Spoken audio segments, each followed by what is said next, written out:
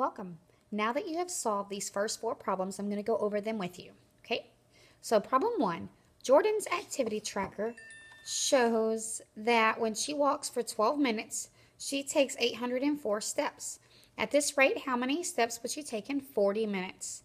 Now this problem here is pretty interesting, but if I wanted to know what I'm labeling here, what I would say is I'm looking at where the numbers are. I have 40 and I have 12 and I have 804. So what I would want to know is what do these minutes represent? What do the numbers represent? 40 goes with minutes, 12 goes with minutes, and 804 goes with steps. So chances are that's going to be what I'm comparing, minutes and steps.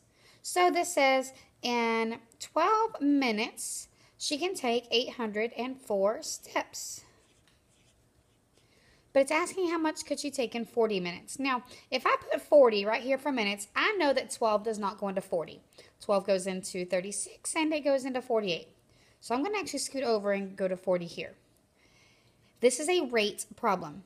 Okay, what I would want to do is say, well, how many steps could she take in 1 minute?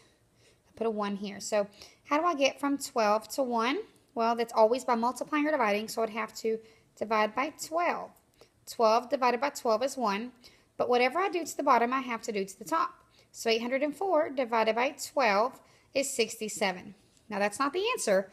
That means that she could take 67 steps in 1 minute.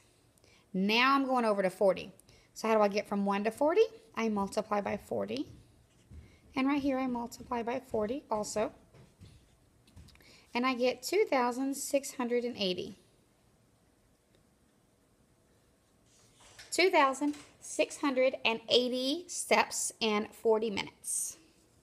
Okay, that's number one.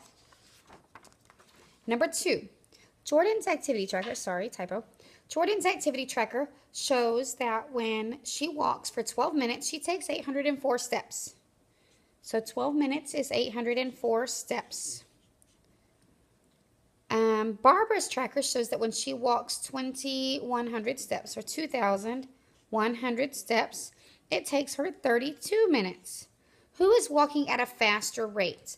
That means steps per minute. Rate means comparing the two things. So steps per minute. What I want to go to is 1 minute for each of them. So for Jordan, I know that I divide by 12. And whatever I do to the bottom, I do to the top. We already did this one a minute ago, right? 804 divided by 12 was 67. So Jordan takes 67 steps per minute.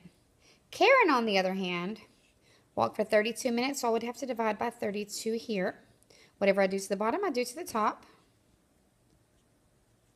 So 2,100 divided by 32.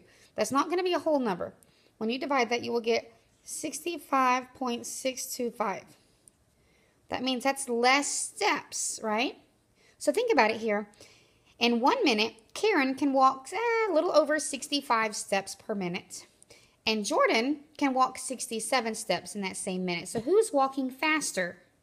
That would be Jordan because it's more steps per minute. Okay, number three. Mario puts 4 sugar packets into a 16-ounce container of coffee. Sam puts 8 sugar packets into a 31-ounce container of coffee. Who makes sweeter coffee?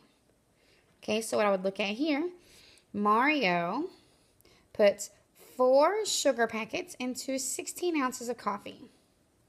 And Sam puts 8 sugar packets into 31 ounces. Now, to compare this, there are a couple of ways you could do it.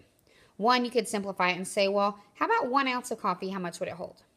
But I do see a pattern here between the 4 and the 8, right? This means Sam uses twice as many sugar packets for a certain amount of coffee. So what if I made this over to 8? If Mario uses 4 sugar packets, how much coffee did he actually make? I'll multiply that by 2 also. That means in 32 ounces of coffee, he uses 8 sugar packets. And Sam, in 31 ounces of coffee, uses 8 sugar packets. So who's sweeter coffee? They both use 8 ounces of sweetener, 8 ounces of sugar. No, 8 packets of sugar, I'm sorry. How much coffee was with that 8 packets of sugar? Well, this one has 32 ounces and this one has 31 ounces. The one with the less coffee with that same amount of sugar would be sweeter. So Sam's is sweeter. Okay, again, any of these that you missed, I want you correcting them as you go on your paper. Okay, last question here. All right, Jared uses 0.75 or 3/4 cups of lemon juice concentrate. That's just like the strong lemon juice mix to make 5 cups of lemonade. So that's the two things I'm comparing. How much cups of the lemon juice concentrate, so that's the mix, to make a certain amount of cups of lemonade. Okay, so it's all in cups. So cups of lemon juice concentrate and cups of lemonade. So here is 0.75 to make 5 cups of lemonade. If I have 4.5 cups of that lemon juice concentrate, how much lemonade would I make? How many cups of lemonade?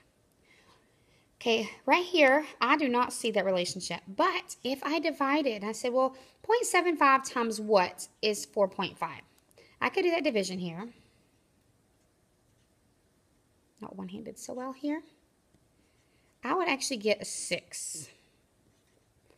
So 0.75 times 6 is 4.5. So what is 5 times 6? 30. He can make 30 cups of lemonade if he has 4.5 cups of lemon juice mix.